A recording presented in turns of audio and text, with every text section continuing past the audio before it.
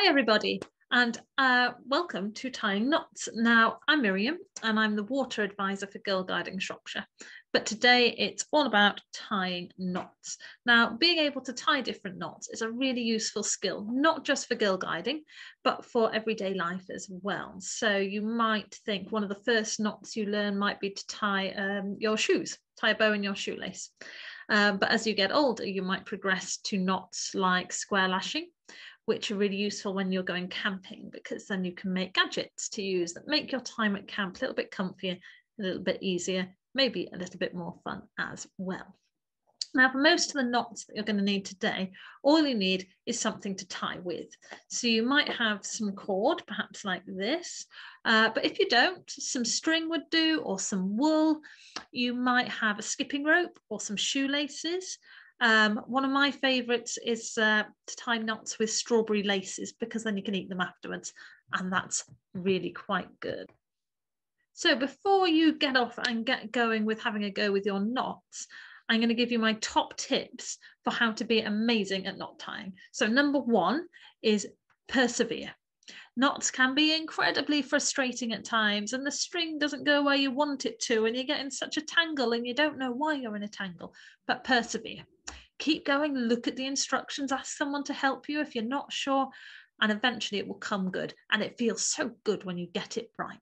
Okay, tip number two.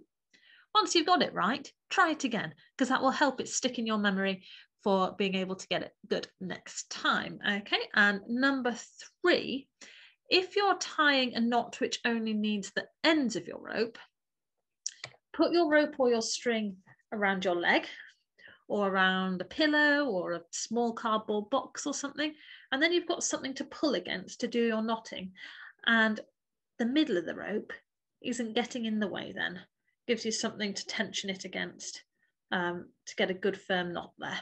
Okay, good luck and enjoy your weekend of activities. Bye. This time we're going to be looking at how to tie a bedding roll using a packer's knot. So I've started off by laying out my bedding and then rolling it up into a nice firm shape. Then we take the ground sheet and really carefully matching up both sides, we're going to roll that top down, keeping it as snug as we can. Okay, make sure there's no slack left in there.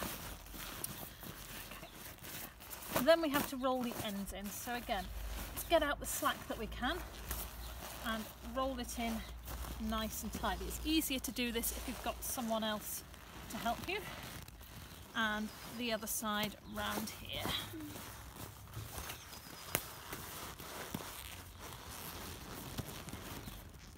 So that is our bedding roll that we're going to tie up now with the packer's knot. So the start of the packer's knot is to have a figure of 8 there, and we thread the other end of our rope through one of the loops on our figure of 8, and that will then slide through. So I'm going to make the loop about the same size as my bedding roll and slip it over the end so it goes around the middle. Once it's around the middle, I can tighten it up so it's nice and firm. We then bring the end over one of our rolled ends, and we're going to tuck it under that middle loop that we put around first. Pull all the slack through, and that fixes that side rope in so it's not going to slide around. I'm going to turn the bedding roll back over now and have a look at this end over here. So I did roll it earlier, but it's come undone, so I'm going to roll it up again nice and tight, and that means that by rolling it, should it be really rainy on my way to camp, no water will be able to sneak in. Now bring the rope round there, keeping it tense and tight all the time, and I'm going to pass it under this side line here. So then I'm going to come over the top of this one here where we started to go around the edge, and tuck it underneath and through this loop that we've made here.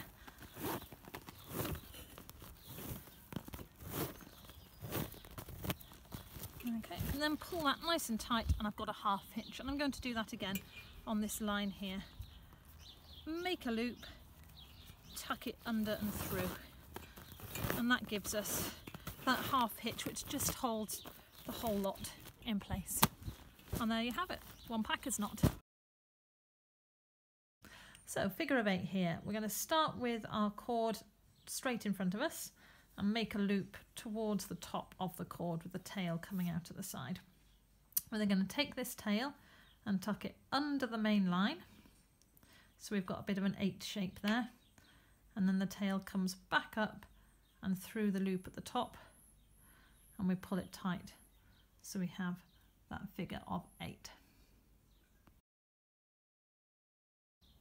Pole hitch here then, so to start that we make a long narrow S shape with our thread or cord, and then the items that you're tying up, so sticks or tent poles, are going to go vertically along that S.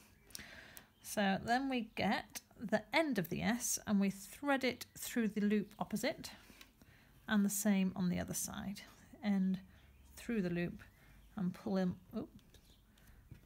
in opposite directions to get them nice and tight.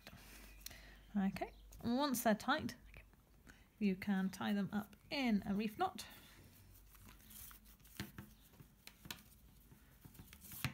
And that will hold firm. If you have a longer set of poles, then you'd want to have 2 or 3 of these spaced along to hold them secure.